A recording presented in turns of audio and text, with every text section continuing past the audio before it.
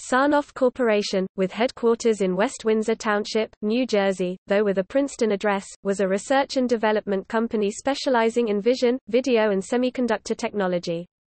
It was named for David Sarnoff, the longtime leader of RCA and NBC. The cornerstone of Sarnoff Corporation's David Sarnoff Research Center in the Princeton vicinity was laid just before the attack on Pearl Harbor in 1941. That facility, later Sarnoff Corporation headquarters, was the site of several historic developments, including color television, CMOS integrated circuit technology and electron microscopy. Following 47 years as a central research laboratory for its corporate owner RCA and briefly for successor GE as RCA Laboratories, in 1988 the David Sarnoff Research Center was transitioned to Sarnoff Corporation, a wholly owned subsidiary of SRI International. In January 2011, Sarnoff Corporation was integrated into its parent company, SRI International, and continues to engage in similar research and development activities at the Princeton, New Jersey facility. Although located adjacent to Princeton University, the two are not, and have not been, directly affiliated.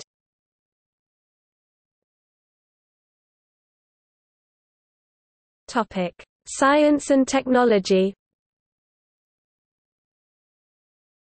To date, two historic technology developments among many that took place at RCA Laboratories have been recognized by the IEEE History Center Milestone Program. The IEEE Milestones in Electrical Engineering and Computing program honors significant technical achievements in areas associated with IEEE. These two are the 1946–1953 invention of monochrome-compatible electronic color television and the 1968 invention of the liquid crystal display. Beginning in the 1940s, key aspects of thin film technology were developed at the RCA Laboratories. Thin film technology, including evaporation of thin metal and dielectric materials in a vacuum to coat a surface, was first developed intensively for photoemissive surfaces required for television camera technologies under development at RCA since the 1930s. It was later applied to semiconductor fabrication process development, leading, in part, to the historic growth of solid-state electronics.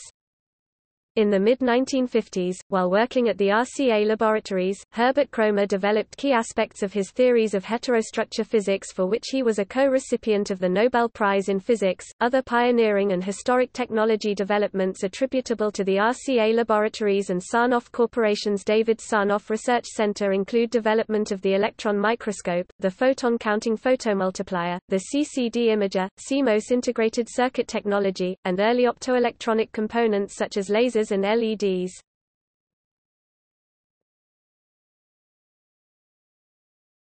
Topic: Corporate history. Although the facility existed under the name David Sarnoff Research Center for many years, Sarnoff Corporation was only created as an independently operating business following the purchase by General Electric (GE) of RCA in the late 1980s. The context was RCA's write-off of $100 of investment in capacitive pickup videodisc technology. RCA's Selectavision offering was overtaken by the videocassette recorder, which allowed recording in addition to playback offered by Selectavision discs. This 1983 product failure affected RCA stock at a time when equities markets were advancing strongly, thus paving the way for a GE takeover. In the deal, in which GE gained ownership of NBC, RCA was broken up. GE's Jack Welch disposed of diverse RCA operating businesses. Lockheed Martin acquired RCA's Government Systems unit in the Philadelphia area. Harris Corporation acquired RCA's Semiconductor division, located along Route 202 in New Jersey. Thomson S.A., the French company, acquired RCA's Consumer Electronics division with manufacturing activities in Indianapolis, Indiana and Lancaster, Pennsylvania. Regarding the RCA David Sarnoff Research Center, GE did not require an augmentation of GE labs in Schenectady, and Syracuse, New York. In the regional community, interest was expressed in establishing an East Coast Silicon Valley, in which the Princeton, N.J. David Sarnoff Research Center could play a role. A late 1950s antitrust consent decree had required RCA to provide low-cost licenses for consumer electronics technology, largely television-related, to domestic U.S. competitors. RCA had, however, monetized its intellectual property by selling additional licenses internationally. The David Sarnoff Research Center had continued to provide support to clients to further the inventions described in these patents, and GE wished to maintain these activities of the David Sarnoff Research Center to service the very considerable sizable licensing activity that it acquired along with RCA. To address this need, GE engaged non-profit Sri International as an independent third party.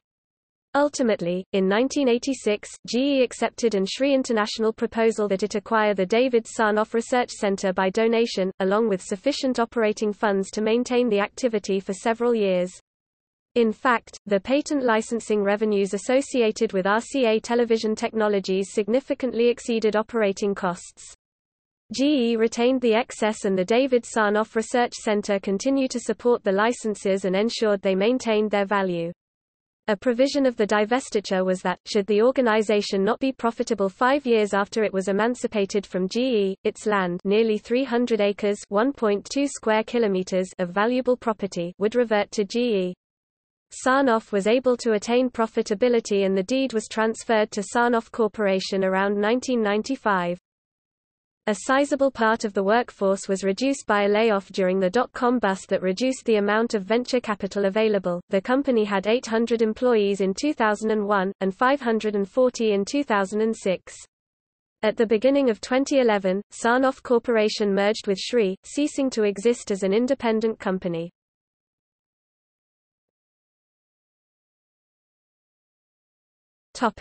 Library.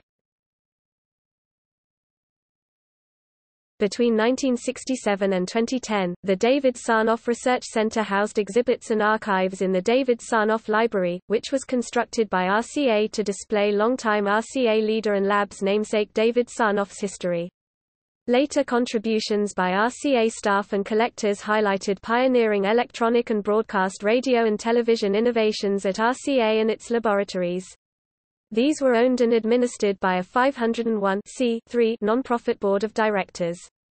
In 2009, in response to the changing missions of the company and the library, the latter's board voted to transfer the bulk of its exhibits to the College of New Jersey, and the bulk of its archival collections to the Hagley Museum and Library in Wilmington, Delaware.